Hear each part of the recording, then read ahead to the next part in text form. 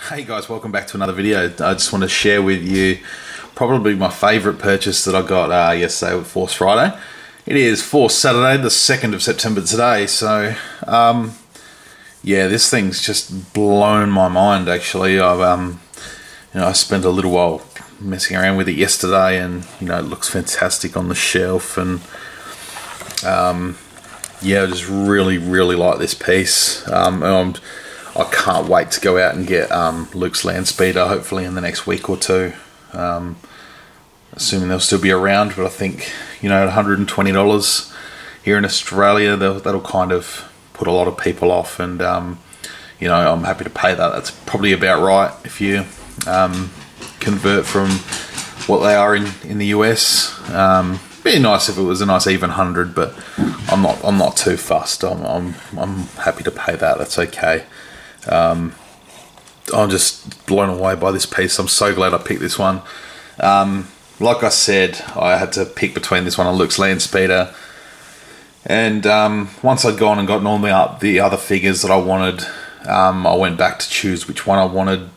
Like I said, there was only 5 other people in the store, so and I noticed that they didn't grab them all. And there was a quite good selection. There was a good amount there. I went back to go and have a look, and there was 1 left of this one, there was 1 left of REY'S speeder, and there were 3 left of Luke's. So I just went by the logic that maybe REY'S is a bit more popular. So that's the only reason why I chose it, really. It could have gone either way. But yeah, I'm really happy that I was able to start with this one. This is a fantastic piece. Let's see the box here, it looks really good too. Really nice artwork on it. I really like it.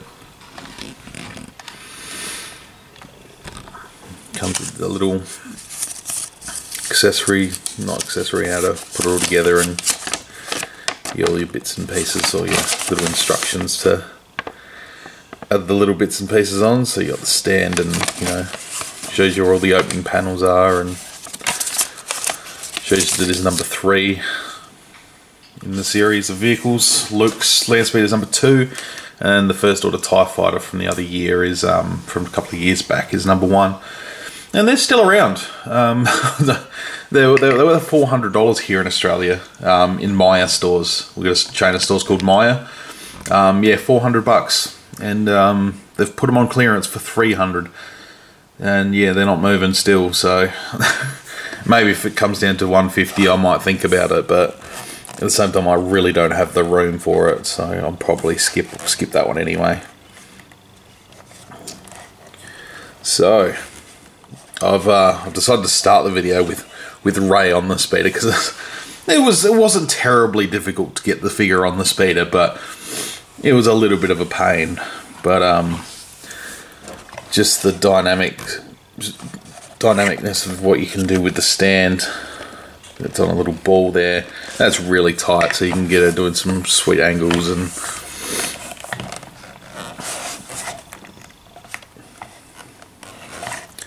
it just looks really good. Excuse me. The figure itself, I'll pop her off in a minute, but we'll just have a look at the rest of the vehicle.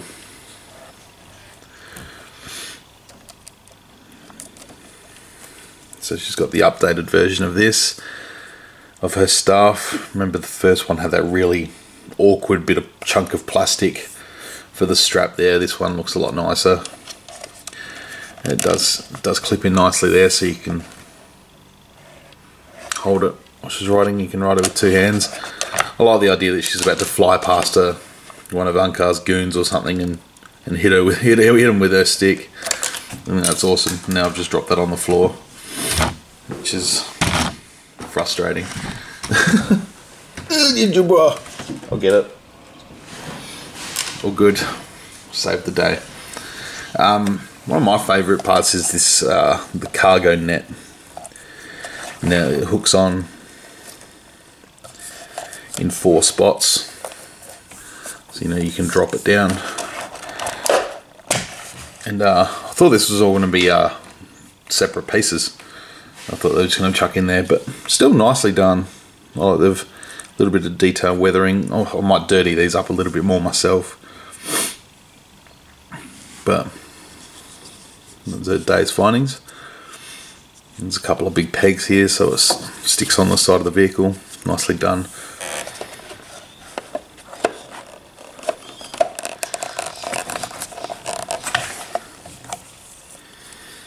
Simply just, there's a couple of little loops.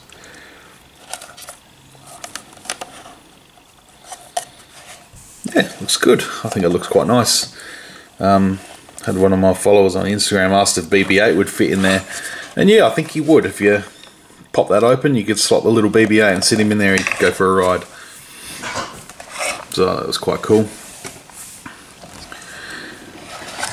And you go to the back, these thrusters move. Well, these sort of flares, I can't even think they'd be for turning and manoeuvrability, I imagine. So they turn. The handlebars move. I'll get them out of the way in a minute once I take the figure off. There's a couple of there's a little panel there, which is where I've got her little face mask covering. I just kept that there because I knew it'd be safe in there. So you get a little bit of engine detail. Around this side, another hatch there for engine detail. Then you can open that door, pop that right off. And yeah, I definitely want to weather this up a little bit and make it look like there's a few different colours in there, and a bit of brush silver and a bit of brush bronze in there, and make it look a little bit more awesome. Which is good. It looks good already. I think it looks fine, but you know, I just want to put personal touches to it. Whether I actually get around to doing that, I don't know. It could just be something that I never do.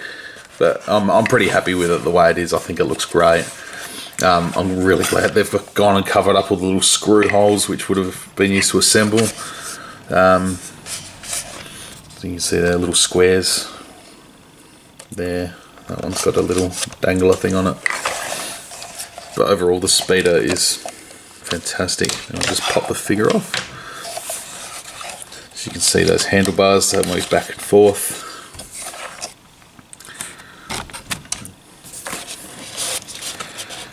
There's details there on the control panel. It's got a little pouch, little swag or sleeping bag or something there on the back. The foot pedals there move, and they've got pegs on them for the figure as well, so they really hold her feet on there. It's a little bit tricky to get them on because you're trying to push down on the peg. They want to turn, but if you hold the foot on and pop it on there, you get it on there nice and firm, and it's not going to go anywhere. But yeah, there's the speeder. Again, I like the base. It looks pretty sweet, and just a really nice piece. The figure itself, I'm quite impressed with. I really like this figure. Another nice version of Rey. Let's get her in front of the camera there.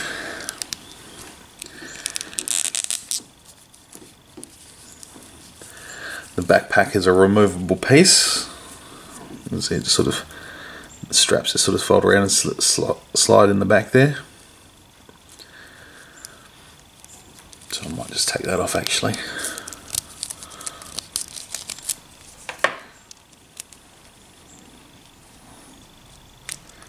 Some nice elements on there. Looks good. She's got that extra bag on the back. She's got the gloves, which looks good too. And the face looks quite good. The head sculpt. It's nice. There's some good movement in it too. She's got the extra sort of scarf wrap around the neck as well. So there's got that double neck joint. Now if we just pop this on, there's a little peg there. Little peg on under the chin, which you tend not to notice too much. But yeah, it's meant to. It's always harder when I'm doing it from behind a camera, but it looks okay. I think I like it more without it. But it's a nice idea. But yeah, like I said, I think it looks better without that. The goggles look good. Just the moulding on the wraps around the head looks good too. I think they've done a good job. The only thing I'm a little bit bummed about, this is the only problem I had with it, is the fabric they've used for the soft goods. I like the use of soft goods. I think they've done a fantastic job, but it's the same material they've used for the... It feels even flimsier than the stuff they use for the Sand People, but you know, this stuff just frays so easily, and you know, I get it works, but you know, I'm just touching it, I'm pulling bits off of it. So I'm going to replace that. I'm just going to find the right material, and you know, I'll pop that off, and it's one long strip, so it wouldn't be that difficult, I don't think. I think that belt is removed. I didn't know that, but so we can have a look underneath at what she's have a look at what she's wearing underneath. So yeah, I don't think that'd be too much problem to get off. It's just one long strip, so I'll do that at some stage and replace that. I think that would just improve it. Something a little bit more weight, a little less flimsy. But she's good. I like her. I like it a lot. Try and pop that belt back on.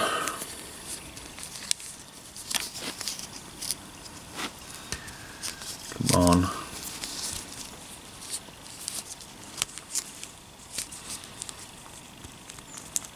You know what, never mind. I can stay off for the moment. But overall, this figure's pretty good. Good range of articulation.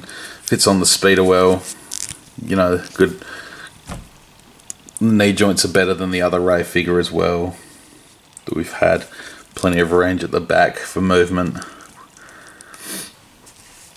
And yeah, it just looks a little bit more aesthetically pleasing.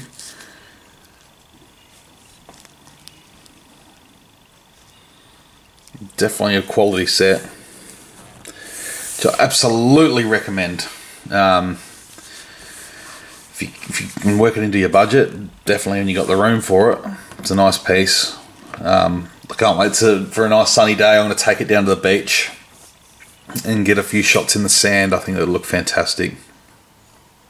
Yeah, anyway guys, I hope this hasn't dragged on too long, but thank you very much for watching. I hope you've enjoyed it. Leave a comment below, and I'll see you on the next video. May the force be with you.